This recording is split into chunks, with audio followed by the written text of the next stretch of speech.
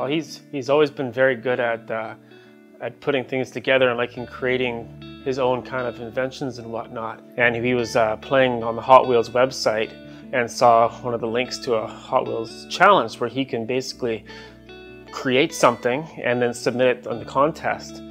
Well, it all started with the Track Builder Challenge. I built, with the help of some other track experts, the ultimate track. It was over 600 feet long. We built it in a mock house. It was really awesome. We just got to inspire a bunch of kids, show them what was capable with Hot Wheels. During that time, we received hundreds of entries, and Ethan's was the height of all of these. You know, it was super good. It started on his bunk bed, it went onto a dresser, it did a flip, went onto the lower bunk, went onto the floor, and there was zigzags, jumps, loops, you name it. It was awesome. We got an email, and so when I picked him up from school and told him, he was like, "What? I won the party!" He was so excited, jumping up and down. It was awesome. Hello!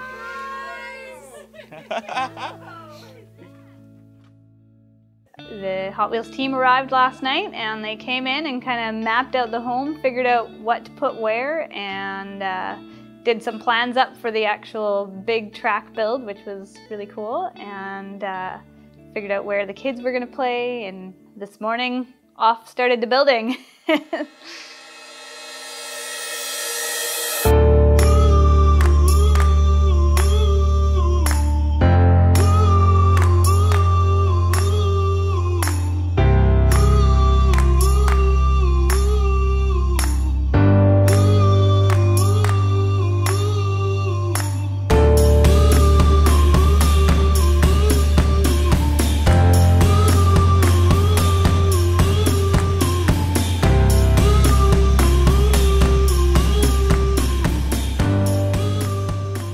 Everybody was having an absolute blast. Every kid was involved and having a good time, and parents were having a good time. I had a great time.